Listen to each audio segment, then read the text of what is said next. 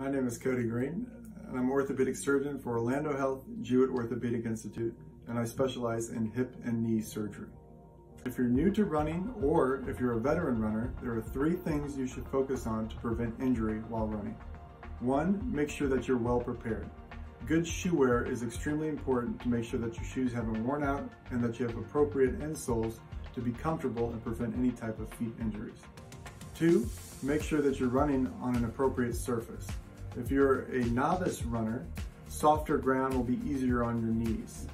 If you have a good running form, you can run on uneven ground or harder pavement as long as you have good running form.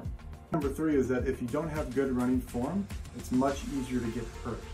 If you need to get a running coach, there are places in Orlando where they can train you to have better running form.